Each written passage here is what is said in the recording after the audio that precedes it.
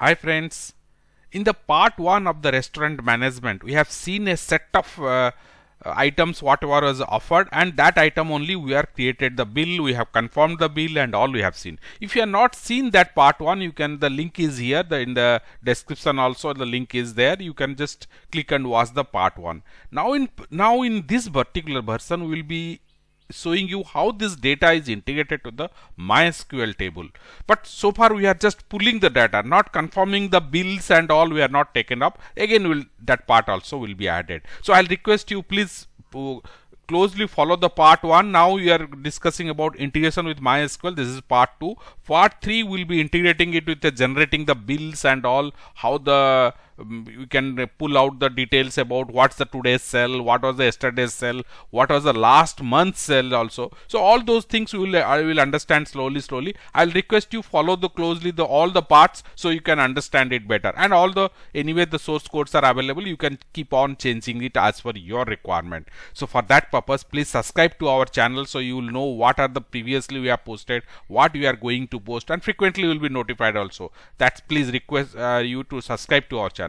Now to continue further, what's the advantage of this database integration? You can see I have a set of offers here from the breakfast. Now let me just generate one item. Already we have seen this in part 1, same thing, and just slightly it is modified. Now I am giving get bill, so I got the bill. Now moment I confirm it received, so it's reset. Now I can offer that go for lunch. So this menu you can see now it is changed to lunch. I can again go for dinner also. The entire menu is changed. Intentionally in all the items I have mentioned what it is, the dinner, breakfast or lunch. In your case you need not, it can be managed from the database side also. So now let's go for lunch. What's that? All the menu items are changed to lunch now. This in name I have just given, and in the bracket you can see it is the price. So the price whatever in the database is set, that is pulled out, and every item price can be managed from the database side. And here right now for this script we are using MySQL database.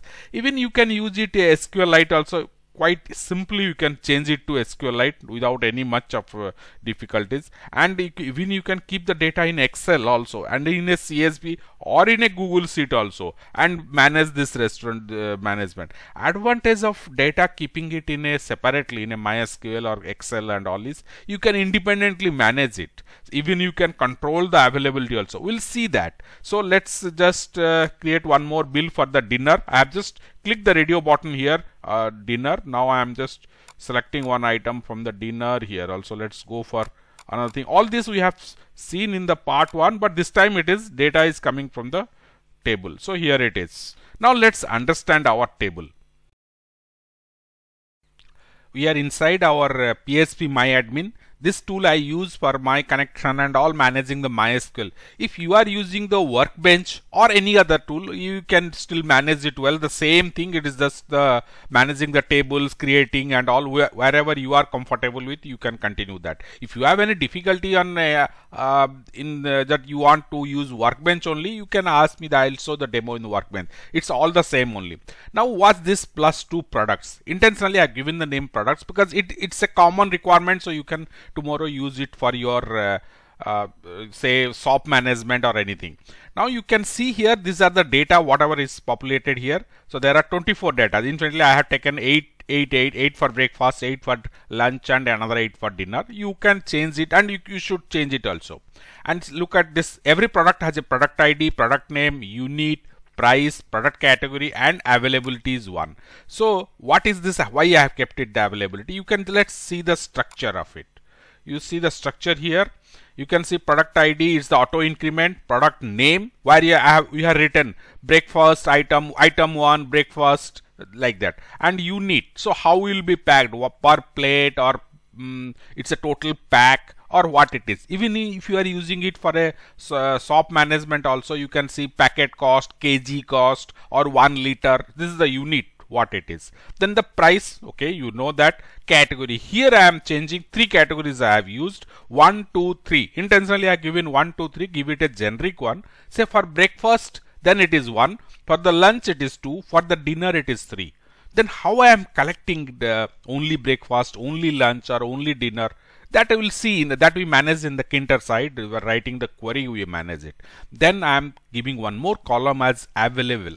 Whether it is available or not, by default it is 1, means it is available. Say you have some other interface, some other tool where you are managing the availability. Say that it is stock out, or suppose you have 30, already you have sold 29, so you don't want further to sold it, one minimum stock is to be maintained. So for that purpose, the moment you make it 0, then it is stocked out. So that will not be going to the again to the display part of the menu. So this is our database, and you can just browse it here.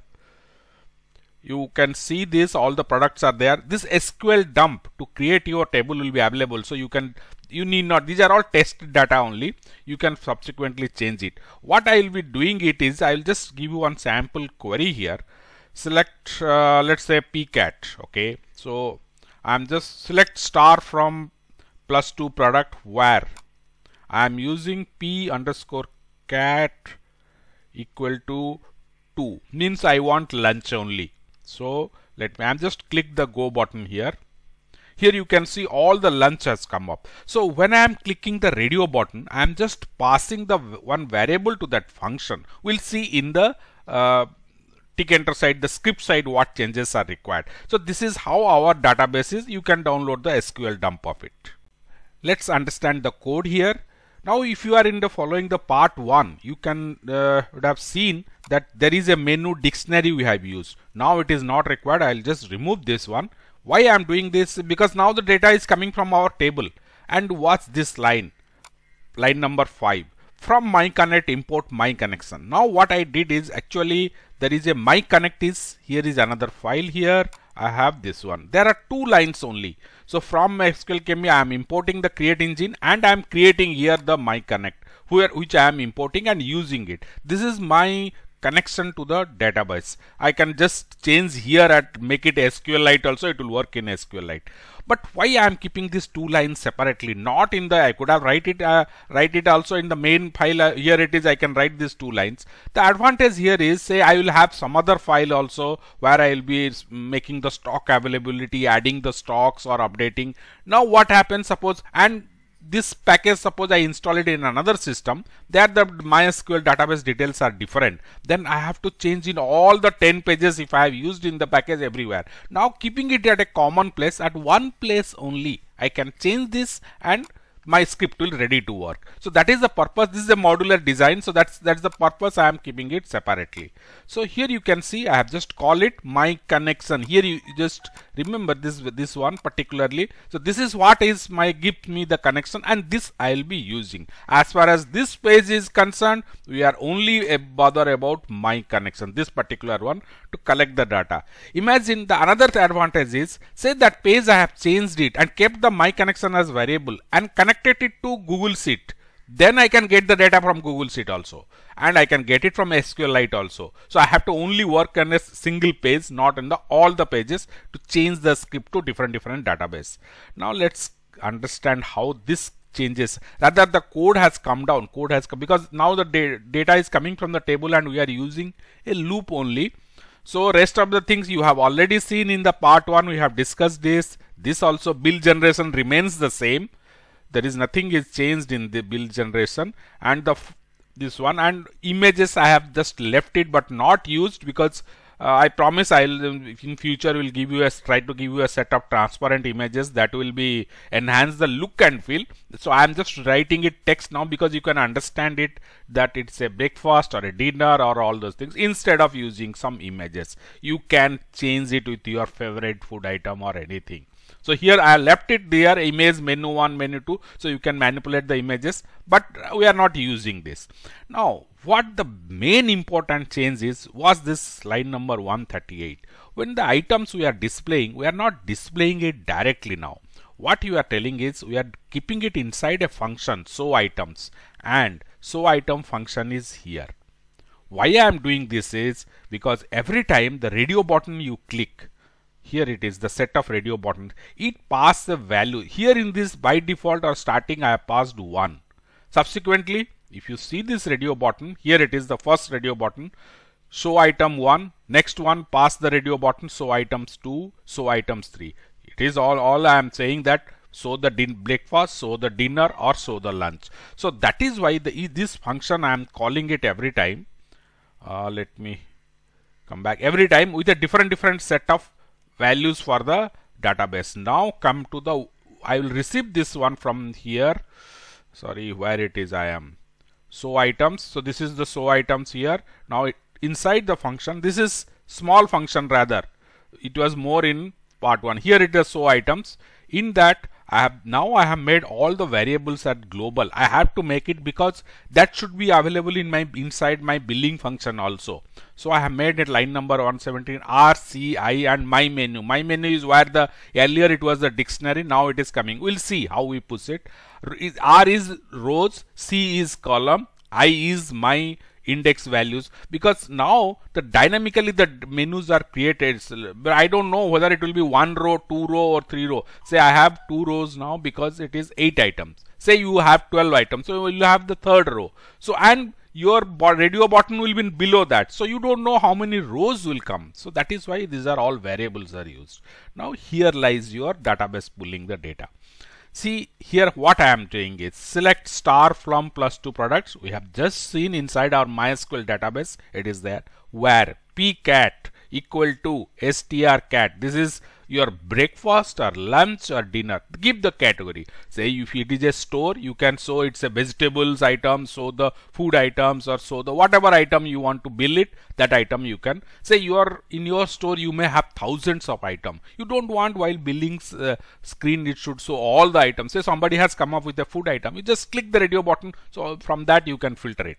So this is the query. What it is, if you are not sure about how the query works and what's the thing, that's a separate we'll take it, and there are a lot of videos are there also. You have any difficulties, put it in the comment section, we can explain it also how this query. This is a simple query. This will work in your SQLite database also. There is no change here is required. That's the advantage we have, this modular design. Now you can see my record set I am collecting, and inside a for loop I am collecting this all the records. Now you see the importance is here I am just creating a menu. There is not menu 1, menu 2, menu 3 like that I am not creating. Here what I am doing below my R1 another row I am creating the spin boxes, whatever it is I am just adding below. Each item will have, because they will have a common C or column value has to be common, because food item 1 means each menu box will be spin box will be below that. Now here I am appending this already we have discussed this I am appending to the index of the spin box. Now here I am creating the dictionary with the item and particular item and its values and all. So this also we have discussed in the part 1. Now what this particular thing is, this is the row and column. Say I am telling if C is greater than 2, means you have reached the 3rd one is already you have placed 0, 1, 2, 3. So 4th one is already you have placed. It starts from 0. Then change the column to 0 and go to the next row. Why I am jumping for 2 places? Because I want to keep some gap in for the spin box also. Otherwise column is column. So first item is placed, then next item just shift the column to column +1. So it is column 0, next will be column 1, next will be column 2, next will be column 3 will be placed. So 4th item is placed because it starts from 0. But that time what happened, because this condition is fulfilled once moment column is become 3. So now next column is not 4, it is 0. So and row is increased by 2 because I have to put the spin box. So that's the concept. This 3-4 lines does that rows and column management. You can change it the way you want. You want more items to be displayed on the in each row, so you increase this item to make it to 3, 4, 5 or 5, so you have more item in a row. So accordingly you can adjust it. So that's the key thing of this, and I am further to place the radio buttons and all, I am not randomly put it in the 4th row or 5th row, because in the part 1 we have seen our items were fixed. So 2 rows were data, we know the button will be in the 5th row only. But right now we are not so sure because we don't know how many rows of data will be coming from the database. So here that is why what we did is what the R value or the row value is, and that we have increased by 1, and then we started placing our radio buttons and all the button stops. And this R also is a global variable, so it is outside the function. We have declared it here. See here, that's why we have declared it here, and in the line number 117 we have declared it 117, we have declared it as a global variable. So what happened, whatever changes happened inside this function for the value of R, or in that sense C and all, that same will be carried to the outside the function also. So inside the function, say R has ended up with value 6, then 7th column onwards all my buttons and all those things will be placed. So automatically it will take care of that. So this is the 3 radio buttons I have just placed. You know all the radio buttons should have a common variable, because this is a basic difference between a radio button and a checkbox. So it will all have 3 radio buttons, have the common variables R1B, R1B, R1B. If it would have been a checkbox, then I would have given a different one, and in that case my query also, suppose you want to show breakfast as well as the dinner items also, then you use a check button and click 2 items of this. Then in that case my variables will be different, and based on that my query also should change. It should include not only category 1, it should include category 2 also. That's little different changes in the query is also required. But only the query I need to change, nothing else, because then the product, that all the loops and all will take care of itself and display me the both breakfast and lunch. So the rest, next is our get bill. We have already discussed in the part 1. Same thing, no change is required, and the confirmation. In the next part, what we will do, we will discuss about how this billing data we push it to the another table, where we will be storing the today's sale, yesterday's sale, last 1 week sale, last month sale, last year sale. If you have data, everything can be pulled out from the data, and we can create a report format on that. So these are all the things I thought I'll share with you. And to continue with this series and other videos also, I'll request you once again to please subscribe to our channel and share this with your friends and all, and please request them to subscribe to our channel also. We'll be producing much more interesting videos or in applications. And if you have any doubt, suggestion, or somewhere you got stuck up on thing, use the comment section below to post it. As far as possible, will try to answer your queries and changes, whatever changes are required. And you can play around this source code and change it based on your requirement. Thank you for watching, and please subscribe.